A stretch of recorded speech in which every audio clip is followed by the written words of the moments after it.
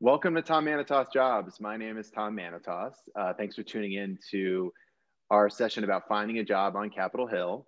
We're lucky enough to have two Capitol Hill veterans from both sides of the aisle to talk to you today about, how they got to Capitol Hill, some tips that they found when they were working on the Hill that they can share with you. So whether you're somebody who's in school thinking about working on Capitol Hill, whether you're trying to get your first start on Capitol Hill right now, or whether you're on Capitol Hill and trying to figure out how to excel, we've got two great experts to talk to you today. But first, a little bit about Tom Manitas Jobs. We started this service because when I started on Capitol Hill, found myself in a privileged situation being in a leadership office. And I was on all these different email lists, and this is before Twitter and Facebook and all this stuff and LinkedIn. And I found these jobs coming through, and I started forwarding them to folks that I knew who were looking to get a job on Capitol Hill. And it became this big thing on Capitol Hill saying, oh, you got to get on Tom Manitas's email list. He'll send you the jobs.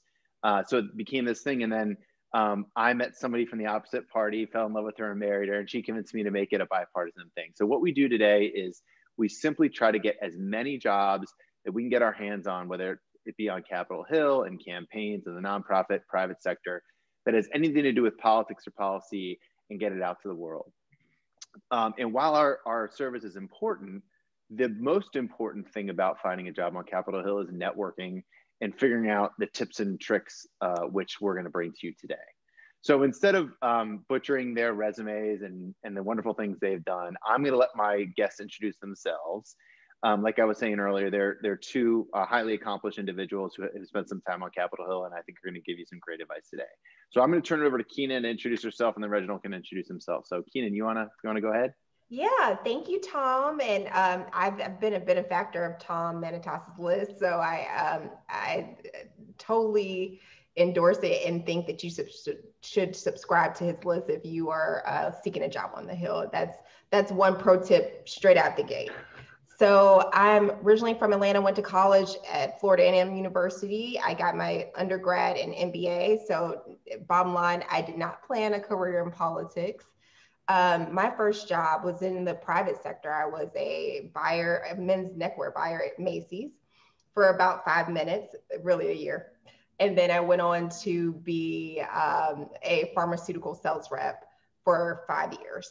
During that time, I met who would be my first congressional boss, Frederica Wilson, at a fundraiser, and met her campaign manager, started volunteering with the campaign, and the whole thing got out of hand. They asked me to tweet, and then they asked me to staff her and then drive her. And it just, all of a sudden, I was the top campaign staffer. I got a 3-way call with her and the campaign manager asking me to leave the campaign. The campaign manager was sick and she needed me to take over. And all they said was, can you step up?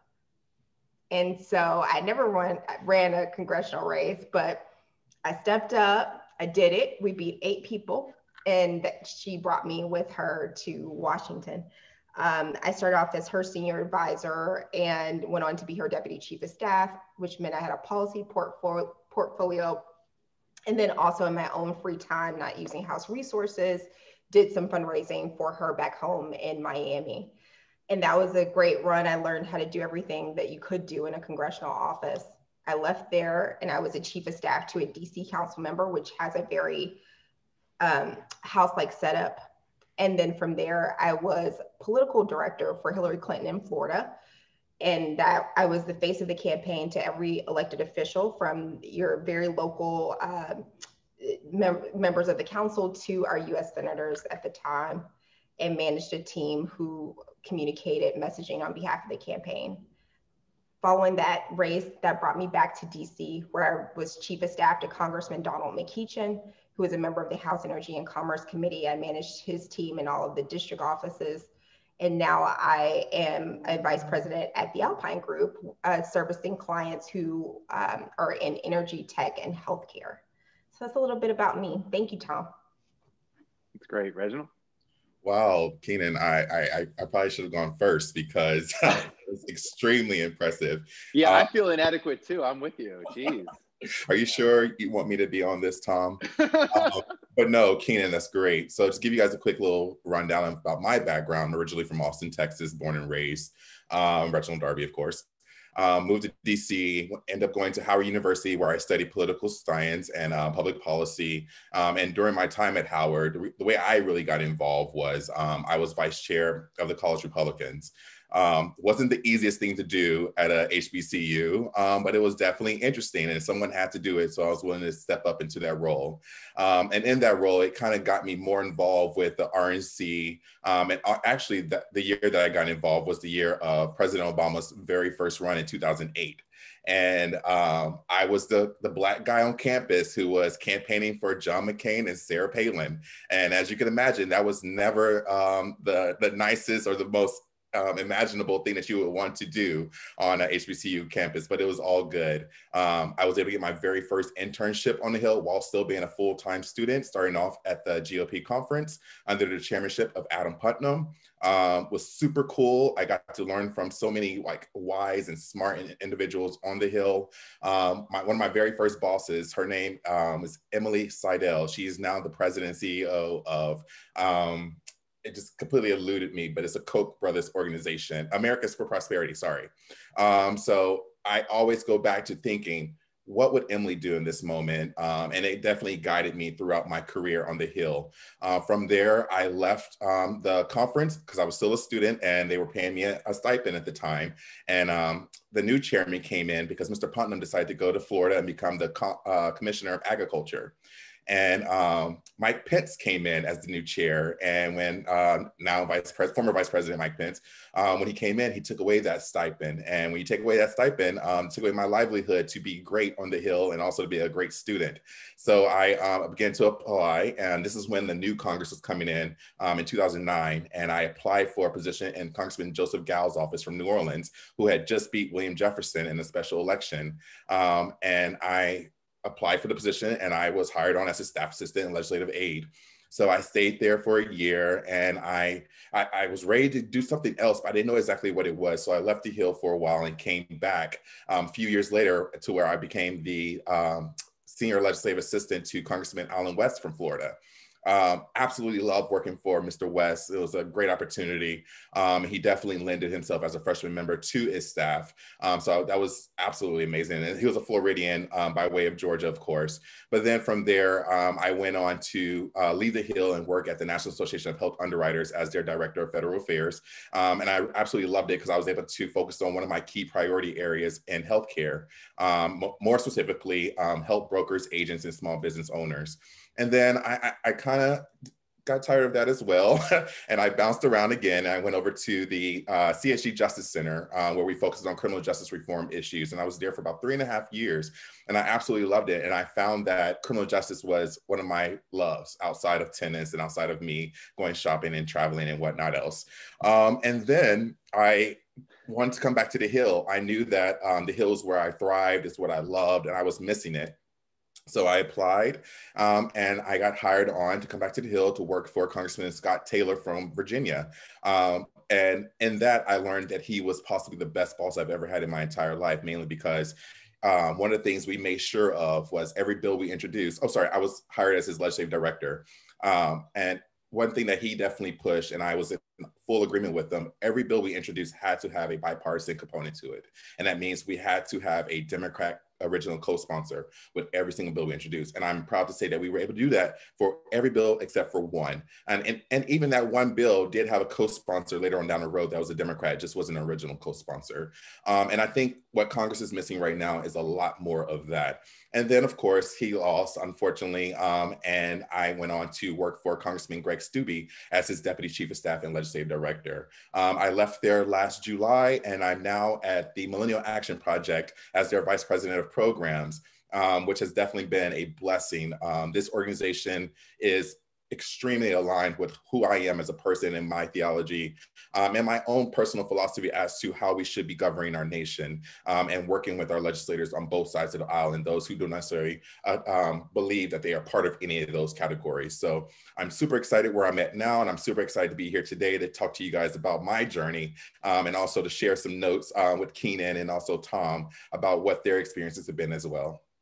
That's great. I mean, I love the fact that both of you had this I don't want to say non-traditional path to the Hill, but you always hear about, like, what I did is I got an internship and I kind of was there 9 years, slowly going up the ladder. But there are all these different paths that people can get to Congress and work on the Hill and go out and come back in. And, and I just love that because it shows there's no one way. Mm-hmm. Let me ask you a question, both, based off your experiences, what one piece of advice would you give to somebody that wants to get their start on Capitol Hill? And remember, let's take it from somebody who's in college to somebody who's mid-career, that full span. Like what piece of advice was given to you that you would like to pass on to those folks? Keenan, you want to start? Sure. The one piece of advice that I would give to young staffers who are trying to get on or even mid-career professionals is just get that mail.house.gov. What I mean by that is there are several members that we get excited about, and they may get a lot of retweets, and you may see them a lot on MSNBC or Fox, but and everybody wants to work for them.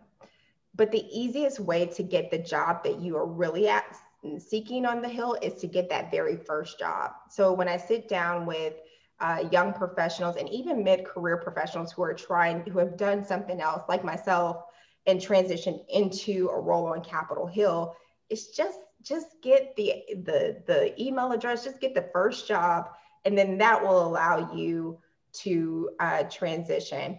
The best piece of advice I was ever given prior to my start was by my very first Hill boss, Frederica Wilson. She told me, look, Keenan, you're someone who likes to get things done, and that's going to give you a problem in politics. She said, this was a dinner before we started on the Hill. She said, I want you to know that. But it gave me a patience for point of view when working with others. As Reginald mentioned, you have to work across the aisle. You have to work with people with different backgrounds and perspectives. And so I think what she was telling me was like, there might be people not like-minded, and to, open yourself to that. So those are two pieces of advice that I would give to anyone who's considering a career on the Hill. Absolutely. And I'll agree with Keenan there. I'll go a little step further. One of the things that were shared with me about how to, get involved and get there. And I really like that point you made, Keenan, about get that mail.house.gov, because with that email address, it gives you so much access to different outlets outside the Hill, certain programming on the Hill, and then also just the network of folks that you have with that email address.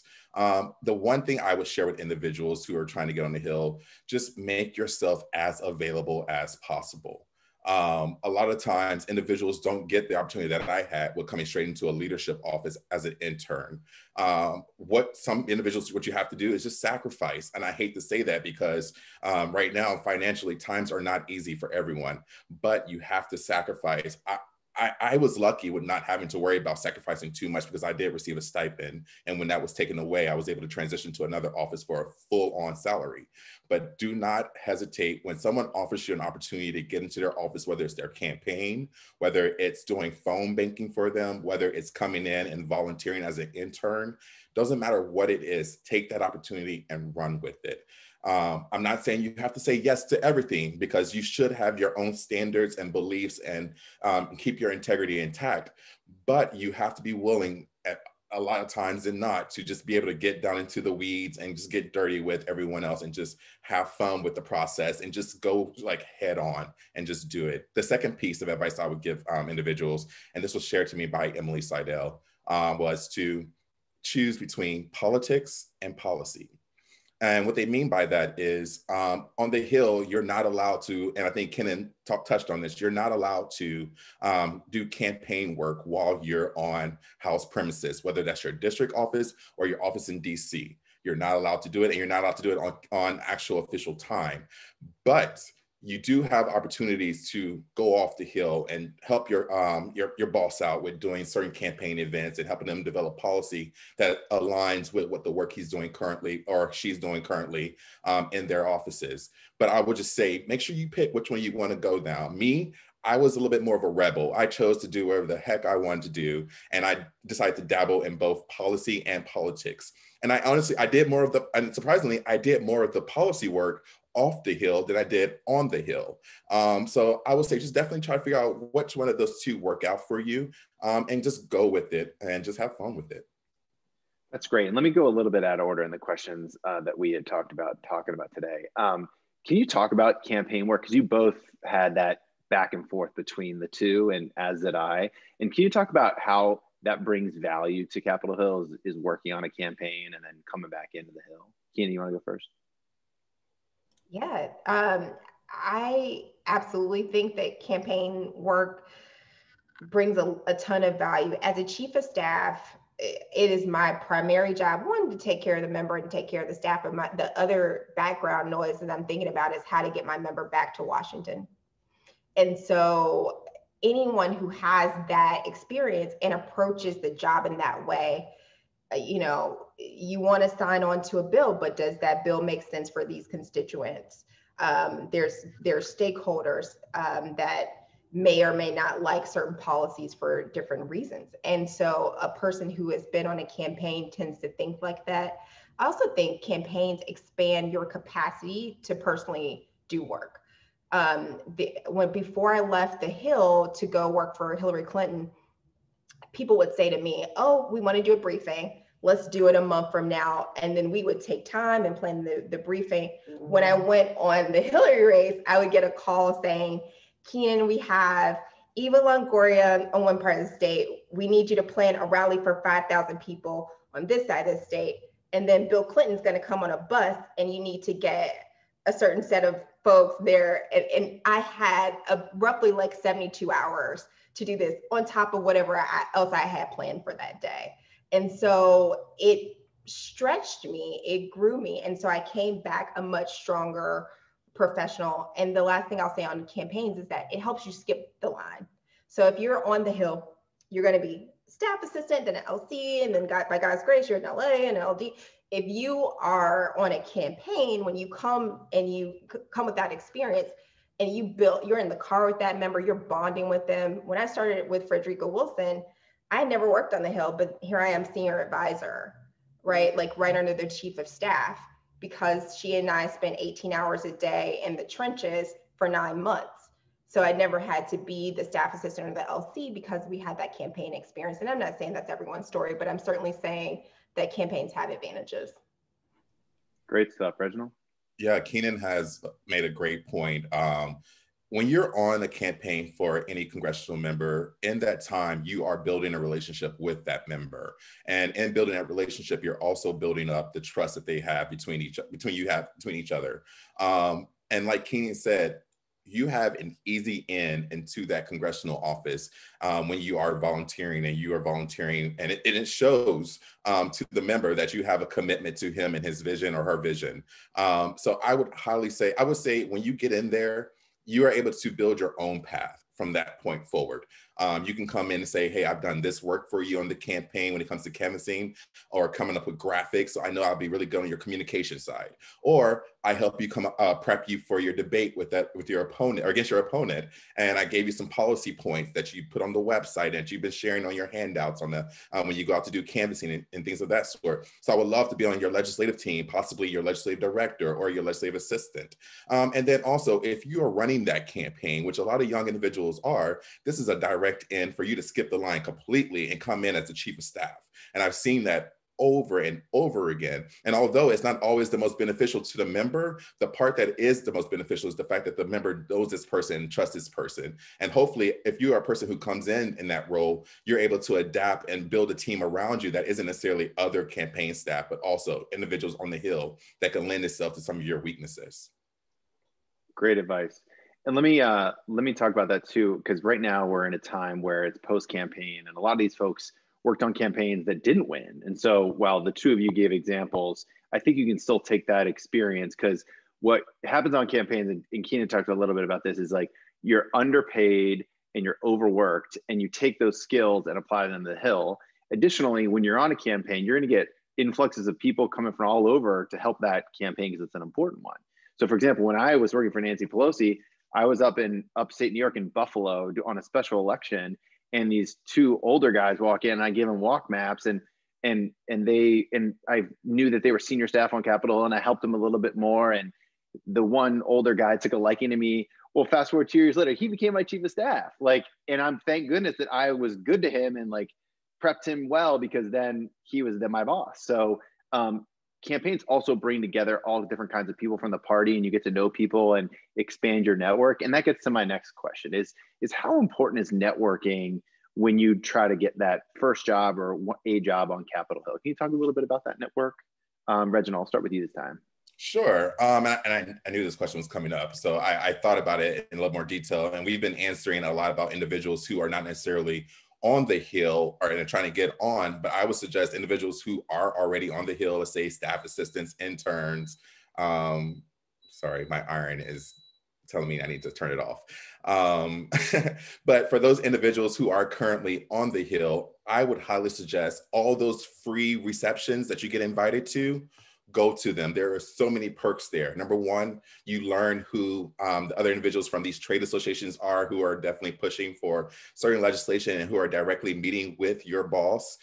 You could also show up to these events as the face of your organization, the face of your congressional office as well, and sharing the current priorities that your boss is working on that may align with this. So make sure you're prepared before you go to that reception to talk about some of the key legislation pieces that not only is this organization who's hosting the event wants to talk about, but also how does it align with your boss's key priorities. And then lastly, you're a congressional staffer or an intern, and you're not probably getting paid the best. So like you said, on the campaign, you're working long hours with very little pay. You're going to be doing the exact same thing on the Hill. So take advantage of these free meals, free drinks, and whatnot, because who knows, you may get opportunity to go on a staff day trip to some foreign country, and it's absolutely one of the best opportunities you can ever have. Keenan? I would just offer that when you think about networking, we think about introducing ourselves and building a relationship based on connecting with folks.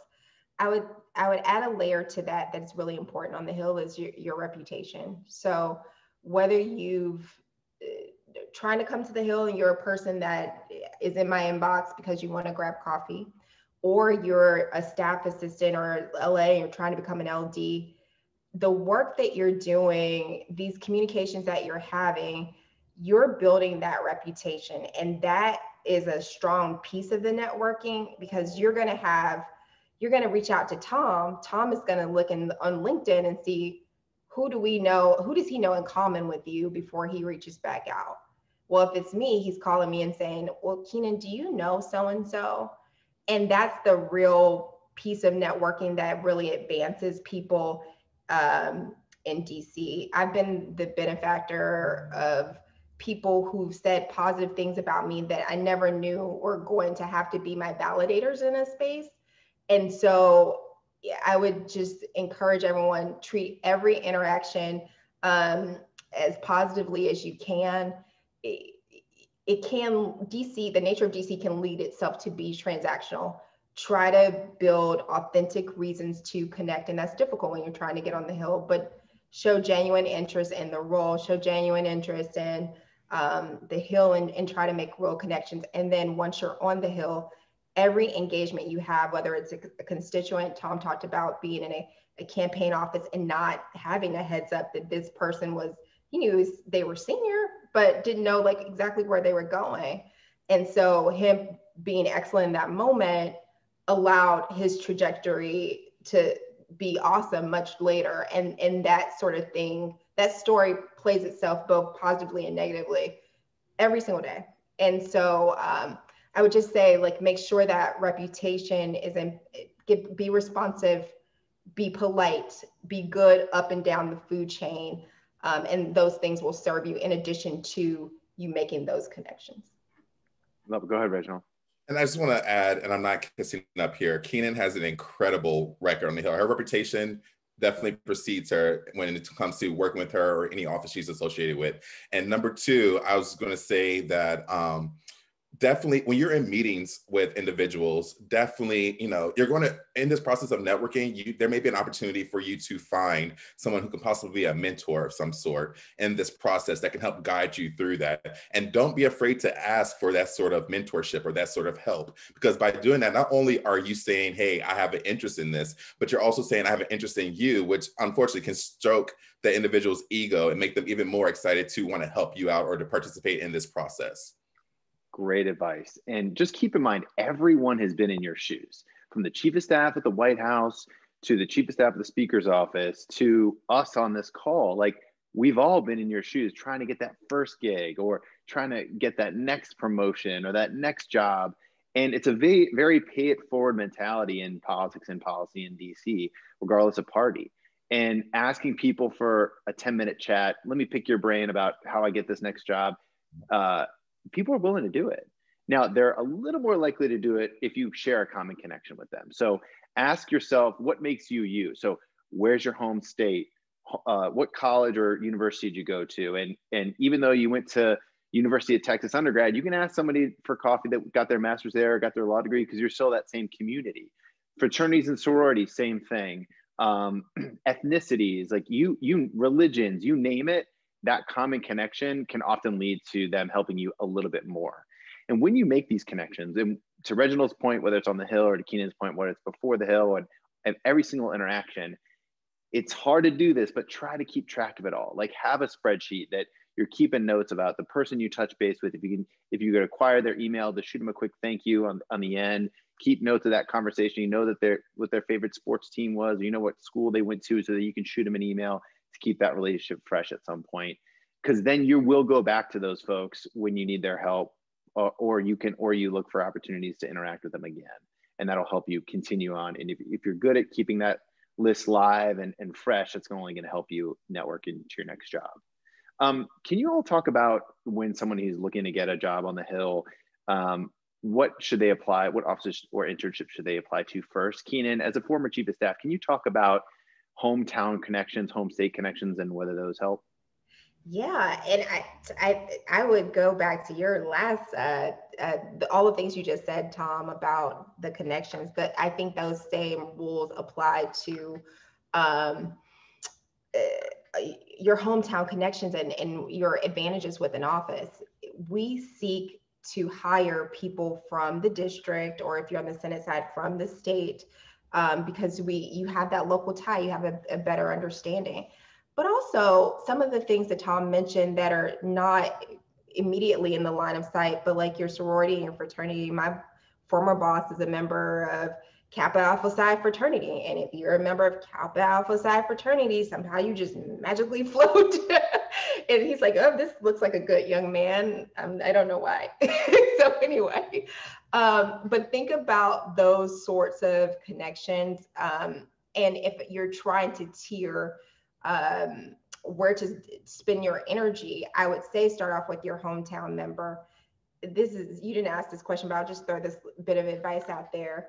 When you are applying and you're thinking to spam it, think more on depth rather than breadth, is my advice for candidates. Like, you want to apply for many jobs, but every job needs to feel special. So if you're taking the time to apply to my office because you're from Virginia, and it's a Virginia member, take the time to, in the cover letter, make me feel special. Not me, Keenan, the office. Like, why do you want to be in this specific role, rather than taking one carbon copy of your application package and just sending it to every single member. It will distinguish you. So take those hometown ties and make it resonate. Connect the dots, because we don't have a lot of time. So don't make me tease out why you are good for this office. Help me see that you drove down the highways and that you understand the rural and the urban dynamics in my district, and you could plug right in and be successful. And let me add one thing there, is that even if you don't have a direct personal connection, you can say, I visited my aunt and uncle every summer in that district, and I drove those highways, and I know the problems and so you can, and especially for those that are from a state that they don't have a lot of representation of the same political party that they have, you can still make those ties other ways. Mm-hmm. Reginald, as a former legislative director and deputy chief of staff, what about you? What advice would you share? So I'm in full agreement with everything you and Keenan just said, but I'm one of the odd individuals who have never worked for anyone from my state. I'm originally from Texas. So I've worked for 3 members from Florida, 1 from Indiana, and 1 from Virginia. So clearly nowhere near Texas. However, one thing I did in my gearing up to reach out to these offices, and it may be a little dishonest, but I went to Google and I researched the district and I looked up the different restaurants that they have in their district, and I looked for the ones that aren't chains, so I can like pinpoint like, oh yeah, I've been to so and so. This is a great restaurant to go to. And I even went a step even further than that, and I looked at the menu and picked something on there that I knew, and like, oh yeah, and they served like the best chicken wings, or they served the best funnel cake, or whatever it may be. And I just like tried to add a personal touch to it, but I definitely made a point to finally get to that place in the district once I visited, so I could say I actually have been there.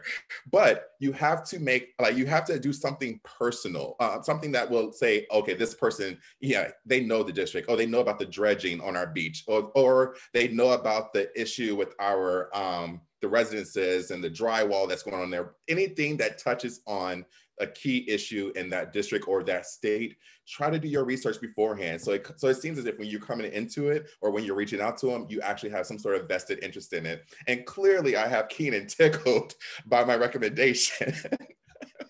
That is top #1 creativity ever. You win, Reginald. You win. Yeah, you win. But you just have to show you have a level of commitment to this office and to that district and to the interests of the constituents. And honestly, that's one of the most simple ways you can do it. You're both right. And someone said something snarkily, but it's true. Members of Congress care about 3 things: re-election, re-election, and re-election. And that's what drives them. So of course they want a common connection to re-election and the hometown, the home state, you know, to get their constituents excited. They have people like them representing them in DC along with him or her, you know, as a congressperson or a senator. That's great, great advice. Can you guys explain the typical setup of congressional office and each of the positions located? Reginald, you want to start? Sure. So in a legislative office, normally you have interns, of course, and I don't want to do this as if it's a totem pole, but there is a hierarchy to it. You have your interns, and then you have your staff assistant, who tends to be the individual at the front desk, greeting individuals to come in, scheduling tours, flags, purchases for the constituents, pretty much monitoring and managing the interns. And then you also have, before I go to the legislative side, you also have the scheduler who does all of the scheduling and tends to do more of the office management so that staff can have their payroll and things of that, everything taken care of, healthcare, all of their benefits. And then of course you have the chief of staff who oversees the entire office. But on the legislative side, I'll let Keenan talk more about the chief of staff role because she actually was one, not me. But on the legislative side, you have your legislative correspondent, which pretty much in itself says what it does. They correspond with the constituents. Oh no. Was that me or you? I think that was you. Don't worry about it. Keep on going. So yeah, your legislative correspondent who responds to the constituents via an online portal most of the time, but also we have constituents who tend to like to send in mail as well. So you respond to them with the congressman's or congresswoman's point of view or policy piece or policy point on those key issues. And then above that, you have your legislative assistant who tends to handle more of the policy issues and the votes of every day. And they are given a set number of issues to focus on, whether it's healthcare, environmental issues, or appropriations. They're handling that specific portfolio. And sometimes the legislative correspondent may have an issue or two there. And a lot of times it's the postal issues because they are handling the mail. But then you have the legislative director who oversees the entire legislative portfolio for the congressperson and also manages those individuals on the legislative teams to make sure that they are following the congressional members' policy drive or their priorities for the year. And also they're the ones who are really running the machine in legislative office to make sure that we're all staying on point and that the congressman is aware of everything that may touch on his key priorities, his or her key priorities. And then also making sure that they're developing more legislative priorities for that member. And then Keenan, can you talk about chief of staff role and then additionally the district staff and how that operates? Yeah, definitely. And I'll just say quickly that on some of the ledge roles and even some of the like administrative roles, we've gotten a creative license lately on the Hill. So people may call themselves a senior policy advisor or like a ledge aide or a health economic something. And these are all really like legislative assistants, or like many schedulers now call themselves directors of operation, but they are still the person that's handling the scheduling function. So I meet with folks sometimes and they say, but I want to be a senior policy advisor. I'm like, just interview for LA. Okay. So now that we've gotten that business out of the way, chief of staff is accountable for all things related to the member. On the House side, we have 18 full-time staffers, 4 part-time staffers. We manage all those people. There's a roughly 1.3, depending where you live, a budget of like 1.2 to 1.4 million dollars. Tom and Reginald are leadership people, so their budgets were much bigger, but I'm talking about rank and file members in a personal office. That's roughly the budget we manage, and that's a big part of our job. We can't go over budget. If we go over budget, the member has to pay out of pocket, so that is a bit of it. And then a lot of chiefs, not all chiefs, but have political responsibilities. So Tom talked about members focusing on reelection. In my free time as a chief of staff, I oversaw the campaign manager, the finance director, and any other bit of our consulting team. And at different points, that's people who do your mail or people who handle robocalls, all of those, the points of campaign apparatus. When the chief, anything that has the member's name on it, whether it's his spouse or her spouse, kids, the professional entity as you think of it, Congress, and then campaign stuff is all the chief. Now for the district office, you've got a district director who oversees the entire district operation. You have many casework, or not many, but you have caseworkers who deal with when people have federal needs with the government. These people work through, I feel like they're crisis managers really, and they're salt of the earth people who make our operation go. In addition to that, you can have different combinations of folks in the district, not beyond a district director and caseworker. I don't necessarily find that district offices are standard. For example, we had some outreach representatives, people who dealt with community engagement. I've been in offices that had a policy advisor or a communications director. And sometimes you have that in the district and sometimes you don't, but for sure, you're going to have someone that tackles that casework and someone that leads the district team. And that's a huge component of services in the district, the member's reputation in the district. The member spends 75% of his time in Washington. And so that in a non-COVID year. So it's really important that you've got a team that is responsive and engaged locally to keep up his or her politics, and that's your district staff.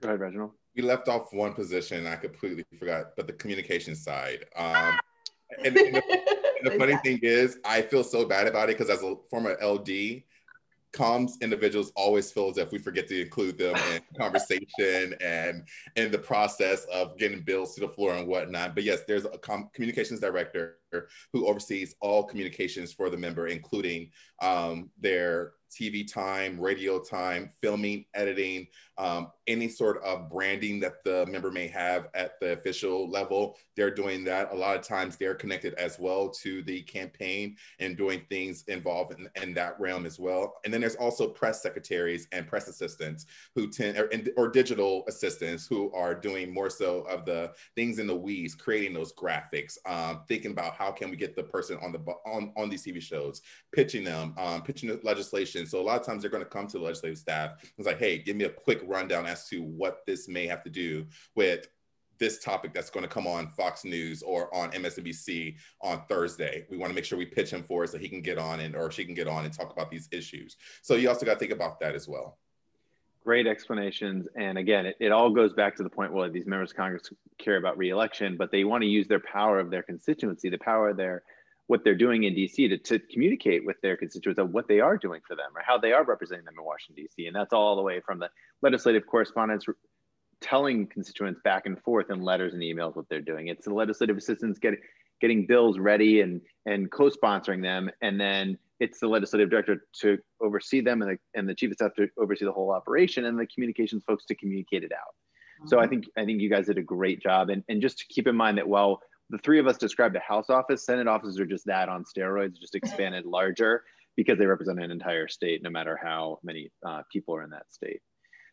I promised we'd keep this kind of short, so I apologize, we're running a little late, but a couple questions left. First of all, it's been well documented that the diversity on Capitol Hill in terms of staffers of color is terrible. It's improved a little bit. I know that Keenan's been a part of organizations that have tried to improve that. And just from my personal experience, whether it's racial, ethnic backgrounds in terms of how people grew up or where they're from, a diverse decision group always makes better decisions. Mm-hmm. And so that's why I think it's so important for people of color to be better represented on Capitol Hill. And that's part of what we do at Tom Manitas Jobs, is get as many jobs out there as possible, especially when they're more, to Reginald's point, of paid internships make a big difference in bringing a whole nother group of people their availability to the table at Capitol Hill. But Keenan and Reginald, let's start with Keenan. Can you talk a little bit about those resources that are available for folks on the Hill? Yeah, absolutely. So I co-founded in 2018 the Black Women's Congressional Alliance, and it was to address these issues that Tom laid out. Look, the numbers were not good for senior staff of color. At that time, no Black woman had been chief of staff to a Democratic United States senator, and that position affords you such an amazing career.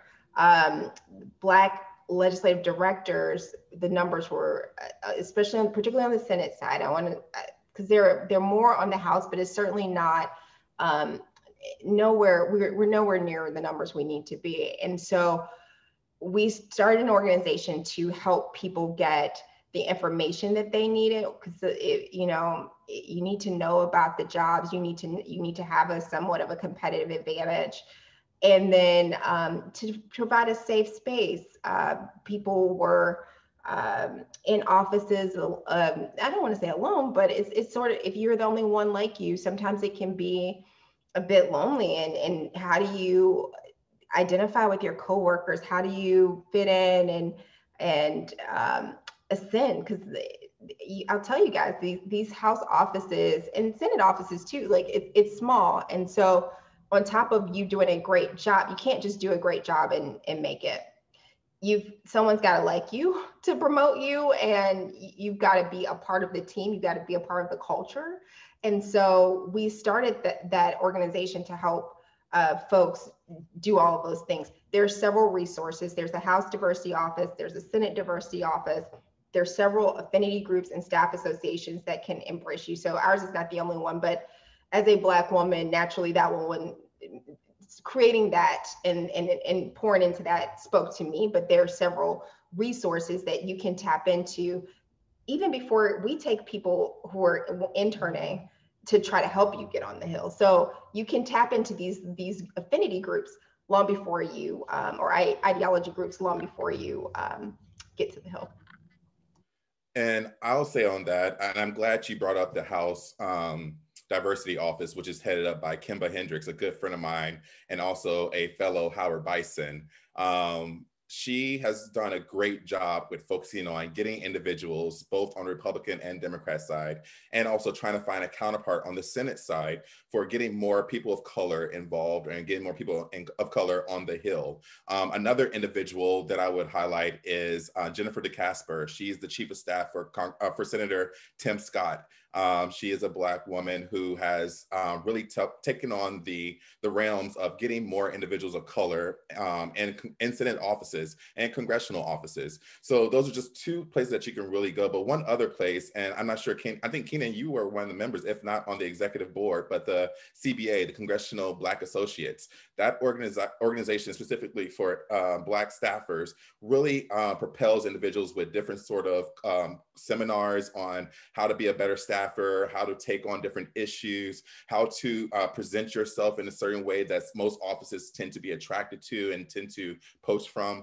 But then again, when you think about someone like me who worked in the Republican offices, a lot of times, like you said, Keenan, you are the only one in there that looks like you, and it can be a little lonely and be a little tough. But I challenge anyone who is in that role to say, hey, I'm the only one that looks like me here. I'm the only one with my background here. So therefore, I am the most valuable person to speak on certain issues in this role. So I will encourage anyone who may have had the same path as me or may be in the same position as me, and just definitely speak up, be yourself, and own that you are the only one there, and just run with it. And when you get a chance, when you get to a certain position like I am, don't forget those who were not as capable or as beneficial as you were, and bring them into the fold with you. That's great advice. And that's part of what we try to do here and preach also, is that, you know, there are all these people that are helping you. Make sure you help people when they come to you just the same. As we wrap up, let me ask you a couple like kind of quick fire questions that, especially these days, I find, interestingly enough, that a lot of young people don't necessarily affiliate with a certain political party, especially the younger generations. And Reginald, I'll kick this to you because some of the work you do. Do you have to pick one party or another, or how does that shake out these days? And I know that all of us on this call believe that more bipartisanship is only better for our country. But how does that shake out, though? If someone has a couple of beliefs of one party but could see themselves the other, do they need to really pick a team when coming to Capitol Hill? Honestly, no, you don't. When I first came on the Hill as an intern, I had this idea that I was a staunch conservative. I had to stand on certain different principles, otherwise I would not be accepted. And as I matriculated through my time on the Hill, I learned that I don't always agree with what my colleagues may believe or what the member that I work for believe. But it doesn't mean that I can't necessarily push the key areas where we do find alignment and really push that member to not necessarily change their mind, but also see the viewpoint from somewhere else, see someone else's point of view. So I don't say you have to be aligned with that, but I will say it is extremely helpful when you do have that alignment with your boss, to where you can talk about certain topics and you don't feel as if, well, if I say this, then I'm going to be fired, because it's not necessarily what the congressman believes in or the congresswoman believes in. So be mindful that you can't, be a person and come into an office and have something that's completely polar opposite and just say, hey, I think you're completely wrong on this, and I can't work for you because of that, because you're not going to agree with your boss every single vote, every single piece of legislation, or every single committee hearing. But you find ways to not only challenge yourself, but also challenge your boss to think differently, challenge your boss to go a little deeper into the topic, challenge your boss to be open to conversations about this that could possibly lend itself to a different point of view for them in the future. Keenan, what about you? So I'm going to disagree with Reginald a little bit, but it's probably because I'm a raging Democrat. I don't know. So, all right, let's say you're getting the job on the Hill and you start off in a Republican office, and then you get your resume to me, and I'm a Democrat. I am less likely to hire you, period. I think you may be a plant, or I'm not sure of your motives. However, there are some caveats to that. We've got a few, particularly, I'm going to speak specifically as a Democrat to those that are helpful, and then people on the other side of the aisle, you use or not use what I'm saying as the gospel. In Alabama, Mississippi, Louisiana, we have one Democrat. So if you worked for a Republican, but you're from those states, I'm far more sensitive to your plight, because there was no one else you could work for. It was hard. Like, if Benny Thompson doesn't hire you and you're from Mississippi, then what are you going to do? So in those instances, we work with staff, but you need to make that clear, and probably you need to have someone call me and say, hey, this person they've worked in a Republican office, but they're certainly a Democrat. And I think that depends based on the office. There may be offices that are more centered or to the center, more bipartisan. But for me, if you are trying to figure it out, I would try to at least, there's going to be shades of red, shades of blue. But if you can, I would recommend picking a party and sort of sticking there. Because once you sort of build up this reputation as, D or R, you're in that camp. At least for people like me. I don't know if I'm high in number, but that's my sort of take on that. Yeah, no, we love different opinions here, so totally appreciate both points of view. Reginald, do you have something else to say? Yeah, and I completely understand where Keenan's coming from, because if I was a chief of staff, and even as a legislative director, I've seen resumes come through with individuals who were not necessarily aligned politically with the member, but I would be even willing, I'll be even more interested to learn why you want to come over here to this office. And so, although I may not hire you, I may give you an opportunity to have an interview so we can have a conversation. And who knows, during that conversation, I may learn that, hey, maybe you would be a benefit to our office. And maybe, like Keenan said, you happen to be in the office that you just couldn't help being in that moment. But also, like Keenan said, the further you go along in your career with one party like me, there's no way for you to go over to the other side, like, hey, okay, I've seen the light and I want to come and help you guys out, or come to join you guys, or teach me more. But you definitely, I think there is some room, very little, but some room for you to join an office that doesn't necessarily align with your previous background. Great advice. Well, I need to let you guys go. Can you just give us one more tip? So kind of summarizing everything you've said, like what's one thing you want to leave folks that are watching this and trying to get their job on Capitol Hill? Keenan, I'll start with you for the final word. Yeah, for anybody trying to keep to get on the Hill, or you're on the Hill and you're trying to move to a better job or a higher paying job on the Hill, do not get defeated. Nothing's wrong with you. So I talk to people who frequently apply for many jobs, and it takes a while, especially for that first job. It takes a little bit of time, and it can be discouraging to get the rejections, especially when you're coming closer and closer to the final candidate. Keep going, and also consider Hill adjacent jobs that interact with Congress but are not necessarily congressional, until you can get there. Get a lily pad, be there, and then get back on the Hill. But when you feel discouraged, take a walk, do whatever it is that you need to do to keep you in a good frame of mind, because it is natural, normal, and expected that it's going to take some time for you to get that first job. So I would just say to all of you, hang in there. Great piece of advice. Reginald? Yeah, that was absolutely amazing, especially the piece about if you're not able to get a job on the Hill, don't be afraid to look for something that is Hill adjacent. Example, here at the Millennial Action Project, we have so many opportunities for individuals to come in and intern with us and work directly with our programs team and focus on whether it's state legislators or the federal legislator through our Congressional Future Caucus and our State Future Caucus network. But I want to go a little bit further, because I want to talk about something that's more specific to who I was as a Hill staffer. If you do happen to get that job on the Hill, or you're interviewing for that job on the Hill, don't lose yourself. Go into that office, be who you authentically are, because they hired you for that simple fact. My time on the Hill, and I'm being completely transparent and honest, the entire time I was not who I really was.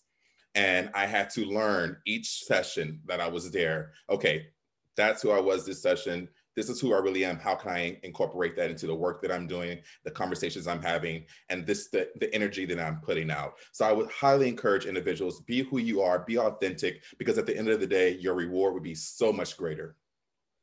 Love it. Love it. What a great way to end this. Well, Keenan and Reginald, thank you so much for your time. I can't thank you enough. You guys are experts and gave some great pieces of advice. For those of you watching, we have other resources about finding a job in the administration, finding a job after campaign. Check out the other videos. But thanks again for your time. We appreciate it. Thank you, Tom. Bye, Reginald. Good to see y'all. Good to see you guys. Bye-bye.